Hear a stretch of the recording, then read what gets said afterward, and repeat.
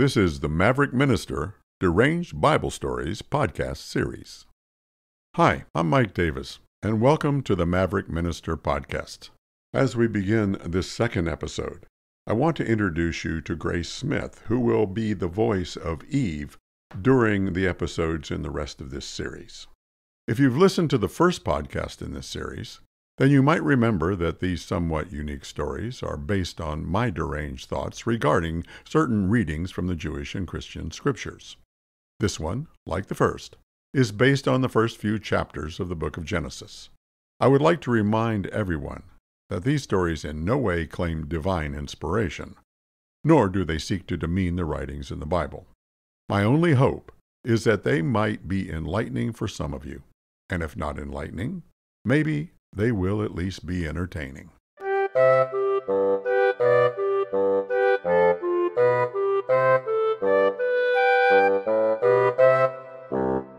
This story is based on the second part of the creation narrative in the book of Genesis. Here is deranged thought number 2. This story picks up right after the creation is finished, when everything is perfect. God had created human beings and had something made in God's own image to love and to be in relationship with. And human beings had an intimate, loving, and ever-present relationship with God, not to mention the most perfect place in all of the creation to live and share their lives with each other and God. This should have been a story about how wonderful life was for Adam and Eve and God. But that isn't how it turns out.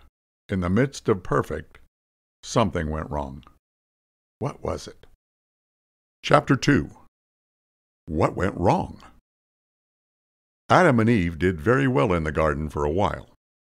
They walked a lot, and sat a lot, and looked at flowers and trees and stars and birds and clouds and the sky and each other a lot. Basically, they led a perfectly lovely life. A lot. Actually, it must have been just a little bit too lovely and too perfect. Because it didn't take Adam and Eve long to get fed up with the garden, tired of perfection, and bored enough with everything to begin believing that God had handed them a less than fair deal when He offered them this wonderful life in Eden. It was anything but wonderful as far as they were concerned. But neither of them knew what to do about it. One morning, Eve was walking around in the garden talking to herself. She had to talk to someone. God never said very much to her, and Adam certainly was no sterling conversationalist. She said, "Oh, what a bore this is. Perfection here, perfection there, nothing but perfection as far as the eye can see. Perfection is all right, I guess, but my God, a little bit of it certainly goes a long way. There has to be something more to life than this." "Of course there is," said a voice from off in the bushes. At that moment, Eve stopped walking, talking, and breathing. She had never heard anyone else's voice but Adam's and God's before, and this voice wasn't either one of theirs. It was different, soft and gentle, with a lilting kind of invitation in it. It was a masculine voice, but it had a magnetic quality about it that made her almost feel like she was being pulled off the path toward the bushes where the sound was. "Didn't you hear me, dear? I said there is something more to life than all of this perfection." Who are you?" There was a rustling, and suddenly Eve looked, and she gazed upon the most sophisticated, well-dressed serpent she had ever seen as he rose up out of the bushes. His snakeskin suit was a lime green. He wore a diamond stickpin in his tie and a genuine imitation Rolex watch around the middle of his tail. His teeth and eyes shined so in the sunlight when he looked at her and smiled that he felt a little lightheaded, as if she'd been out in the sun for too long. "Perhaps I should introduce myself. Lucifer T. Reptile's the name, and leading folks down the garden path is what I do best." He moved over to Eve, wrapped his tail around her shoulder, and said, "Why don't we walk for a bit, my dear? Now, I couldn't help but notice that you look a little down in the mouth this morning. You look like you're bored with life, unfulfilled, unexcited. unchallenged. Tell me, do you have trouble getting to sleep at night? Eve nodded. Do you have trouble waking up? Do you feel lately like you've lost your excitement about life? Your get up and go? Eve nodded again. Well, my dear friend, and you are my friend, I know just what your problem is. What? Perfectionopathy. Perfection what? Perfectionopathy. It's a mysterious and terrible malady that strikes boredom into the very heart and soul of all people who have to live with someone or something that is perfect for any length of time. Have you ever had it? Oh, no. Snakes don't get it. Only people. I think it has something to do with your hormones. But never fear, because I have the answer to your problem. I have the solution to your dilemma. Would you like to be healed? Oh, yes. Would you like to be in control of your life? Oh, yes, I would. Would you like some variety? Would you like to see new places, have new mountains to climb? Would you like to get out of this place and know what it is to be excited and adventurous and alive? Oh, yes, please, tell me how. The serpent stopped for a moment and looked at Eve out of the corner of his eye, while a wide, toothy grin moved across his face as he spoke. It's very simple, my dear. Just get rid of the perfection here in Eden, and all of those things will be yours. Get rid of the perfection? How am I going to do that? I thought you'd never ask. With that, the snake took his tail off her shoulder and pointed down the garden path with it. My dear friend, and you are my friend, you can get rid of the perfection just by eating some of the fruit that is growing on that tree right over there on your left. At that moment, Eve stopped walking and talking and breathing again. And then she looked at the snake and said, Are you crazy? That's the tree God told us to stay away from. God said if we ate that fruit, we'd get kicked out of this garden forever, and besides that, we'd die. How dare you tell me to eat that fruit? Oh, no. I'm not daring at all. I'm just a simple and caring creature who has only your best interest at heart. He sounded both hurt and sincere, and Eve felt a little guilty about the tone of voice she had just used. Why do you suppose that God told you all of those things about that fruit? I don't know. He didn't really explain it. But then again, he doesn't explain anything. He just said, don't eat it. Maybe the fruit is poison, or maybe it tastes really bad, or maybe it's, I don't know. There must be a good reason. But God never tells us why he does anything. Well, there is a good reason. And I want you to understand that I would never want to speak badly of God. But I just can't stand to see a sweet kid like you being taken advantage of this way.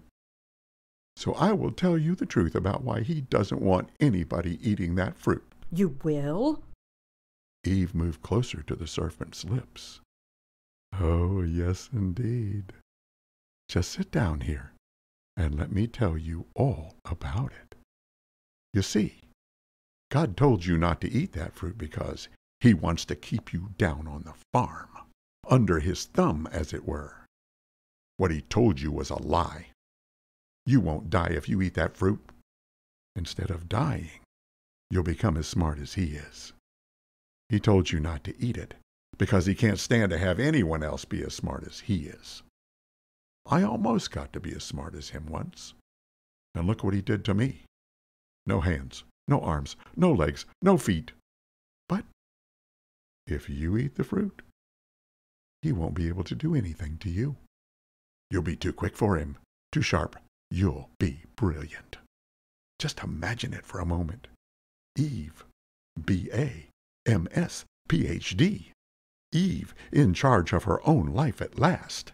Eve as smart as God. It sounds pretty good, doesn't it? One bite is all that it will take. Eve was sitting there thinking about what it would be like to be as smart as God, when suddenly a different thought occurred to her. Wait a minute. Are you sure? I mean, you've never eaten any of that fruit now, have you? What if you're wrong? I could die, you know. Not to worry. Not to worry. I wouldn't put you in any danger like that. Who do you think I am? Oh, no. Eat that fruit and you won't die. I guarantee it. Oh, no. You'll be as smart as God, maybe even smarter. Now, my dear friend, and you are my friend, who are you going to believe? A God who never tells you anything, or me? From that day forward, life in this world has never been perfect again. But at least it hasn't been boring.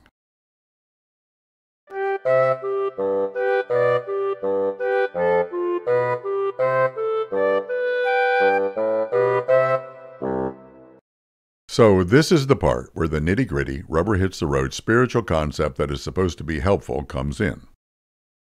You see, the story begins with a suggestion that at least for Eve, living with perfection was unfulfilling, unsatisfying, and incredibly frustrating. In fact, living with perfection for her was as bad as living with nothing was for God before the creation. That story is in podcast number 1 of this series, by the way. So, was perfection the problem? Perfection is supposed to be a good thing. It's always supposed to give us exactly what we want, when we want it, and in the way that we want it. Otherwise, it wouldn't be perfect. So, what's the problem with that? The problem is that living in perfection is a totally self-seeking and egocentric endeavor, since the whole idea of perfect is always subjective and always all about us and what we think we want. The great poet and playwright Oscar Wilde once wrote, "The only thing worse than not getting what you want is getting what you want." If Mr. Wilde was right, and I believe that he was and is, then what do we do when getting everything we think we want isn't satisfying and fulfilling? That's where temptation comes in, because temptation is that incredibly creative and extremely destructive human capacity to tell ourselves that we are the center of the universe. And so, what temptation suggests will actually bring us fulfillment, satisfaction, and happiness is not relationship with God or relationship with anyone else. Temptation tells us to focus on ourself, because we are the only one who really knows, cares about, or understands what we really need. And since temptation lives inside our mind, it does its very best to sell us what we think we really need to make our life perfect. And what is that? What is temptation trying to sell us? Temptation is always selling the same thing: power, control, superiority, and divinity. It always tries to convince us that either we are or we can become our own God. And so we don't really need any other God. In fact, we don't really need anything or anyone beyond ourselves. All we have to do to achieve personal divinity and to make life perfect for us is to eat the forbidden fruit, whatever that fruit happens to be for us at the time. But as we already discovered in Chapter 1, the ability to choose love in a relationship is why we were created in the image of God in the first place. And so our purpose in life is to choose loving a relationship with God and each other, and to live in those kind of life-giving relationships. That is what makes life satisfying and fulfilling for us. And since those relationships are all about going beyond self-focused desires in favor of considering the needs of others, then anything that is totally self-centered, anything that we think is perfect, will always be empty and meaningless. You see, genuine perfection is actually the polar opposite of self-centeredness, and it has nothing to do with getting everything we want, It's about sharing everything we have. There is a kind of backwards physics to all of this.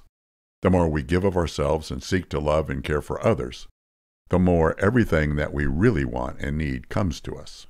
Maybe the closest we can ever get to real perfection is a relationship in which we experience and practice unconditional love for someone other than ourselves. Maybe the only way we can even imagine that is in experiencing God's unconditional love for us.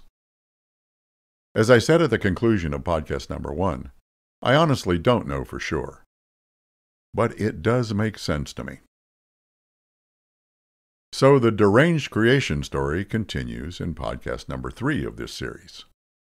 This one wraps up the creation narrative in Genesis and has a whole different set of questions about the consequences of our thoughts and actions.